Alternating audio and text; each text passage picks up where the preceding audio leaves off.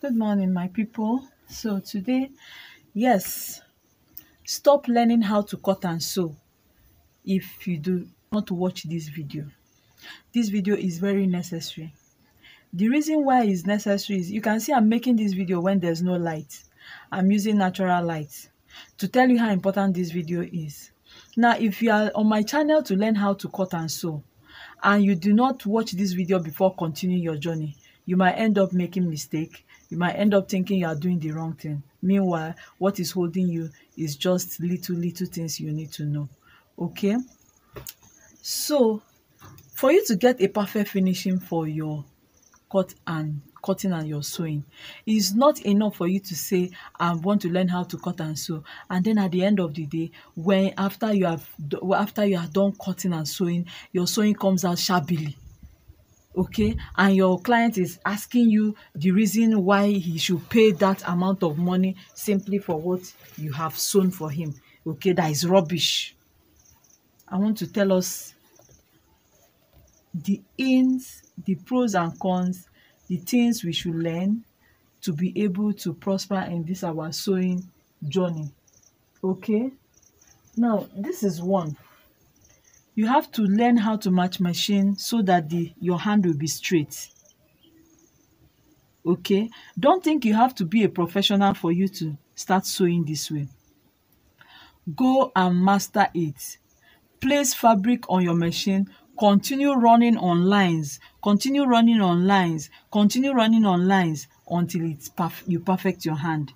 Now, even if you learn how to cut and you sew, because that's what I do majorly on my channel, even if I'm learning teaching how to cut and sew, right? And at the end of the day, my sewing lines does not come out straight.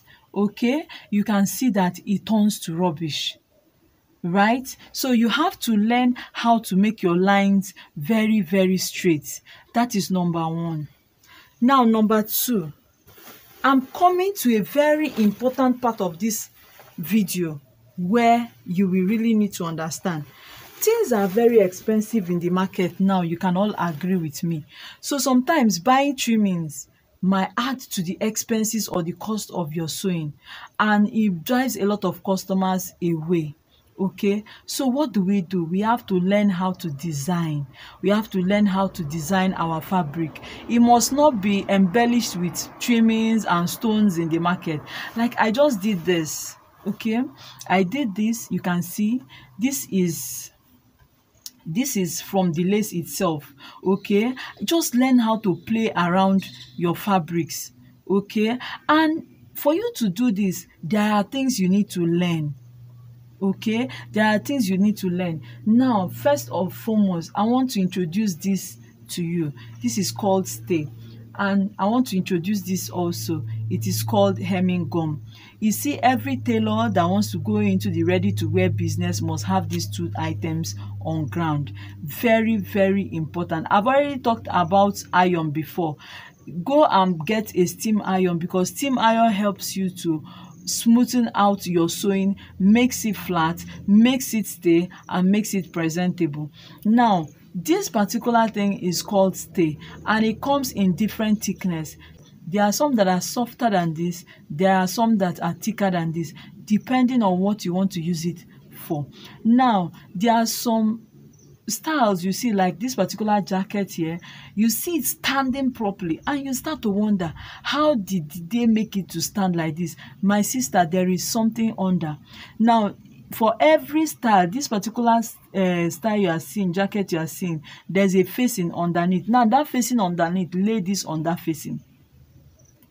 Okay, lay this on the facing. It will give the fabric strength, okay, to be able to stand. Now, when you want to sew and you know that your hand is not strong, and you know that as you are sewing, your fabric might be shifting, please invest in this hemming gum. Okay, invest in this hemming gum. There's no light now, but I need to make this video because somebody watched my video and then said, Mama, I cut and I sew, and after everything the person was telling me that is not neat enough. There is nothing that is not neat there. It's just you that did not do what you are supposed to do. Okay, now I've talked about having to show stitches on our fabric. Any fabric that you make, try as hard as you can to make sure that stitches do not show. And what to help your stitches not to show is this hemming gum, right?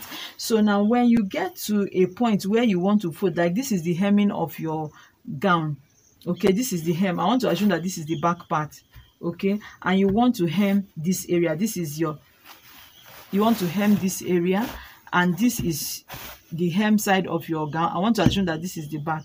Now I will carry this hemming gum, okay, I will stitch this hemming gum to the edge of that my gown, okay, at the hem. I will stitch it to this side, and then I will fold it this way. Okay, when you fold it this way, iron flat, it will gum. So when you are stitching, you try to stitch on the edge. That is for the one that you want the stitches to show. If you don't want the stitches to show, all you just need to do is gum it. Make sure you lay this like 3 times on each other, 1, 2, and 3. So when you gum, it stays permanently. But in case if you don't want to waste your hemming gum, there's a particular hemming gum that is for hemming. Okay, that one is permanent. When it glues permanently. But why I like using this one is that so that in case if I made a mistake and I need to open it back, it won't be difficult opening it back. But if you are sure of what you cut and what you are doing, you can use that permanent hemming gum. That one holds it permanently down. Okay, so now your ironing is very, very key. Learn to iron what you have made. Learn to iron what you have made. Okay, I've talked about embellishment. You can reduce cost by using the patterns on your fabric to embellish your fabric and put just a little bit of stones, okay, and your fabric, your design comes out very beautiful. You can see this. This is, I made this for one of my clients and she's loving it like no tomorrow. Okay, she just told me that she doesn't have money to, and then again that she doesn't have too much money, I should just make her anything. When I gave it to her, she was like, wow, you know, she was happy paying me. And you know, and that is my joy when I make clothes for you and people love it and they say thank you and they wear their clothes that and come snap. Sometimes they snap and show to you. It's a thing to be grateful about. Okay, so that is that for bundling. Where another point I want to make in this video is for anywhere that there is a curve, please notch. You can see this is my 2 inches allowance I put on this style when I was making it. Okay, and this is the knee area. So this knee area you are seeing is an A line. Sorry, I don't know whether this is clear, but I just need to make this video. The person said I should talk about it and I felt I should just make it public because I'm very, very sure most other people will be passing through it. Now this is the knee area. You can see this is my knee area, right? So on this knee area there is a curving because it's an A-line gown, A-line skirt, right? Please notch it. You can see the way I notched mine. Notch it. If you do not notch it, this area will not it will not slip and you'll be thinking you did something wrong because you won't even know that this is the reason. Because when your client will wear that cloth, it will look ill-fitted, it will be looking funny, but you won't even know, you might not even know, except if you are experienced before you know that this is the reason. So please notch. You can see the way I notched mine. Just tear it a little on both sides so that it will free the fabric. Just in Teflon, let me still show us again. Don't bother about the dirt inside. No matter how you wash it, because of the water coming from the steam iron, your Teflon will definitely be as dirty as this all the time. Okay, this is where you concentrate on because this is where it's going to be facing the fabric. Please go and get this. It's very, very key. It's good for ironing fabrics like lycra, like crepe, so it doesn't give the fabric iron shine. Okay, you iron with this, it will slip, it will not give your fabric iron shine. As you are sewing, please keep these 3 things by your side.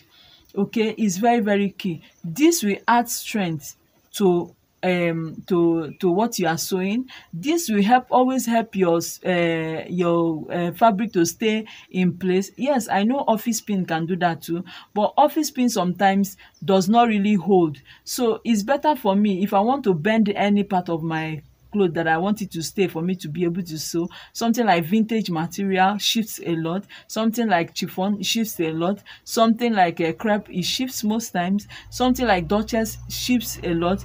Use hemming gum, glue that place down before you continue what you are doing. Okay, it does not really, this is just 500 naira and you can use it for a very long time. You can use it for whatever you want to use it for.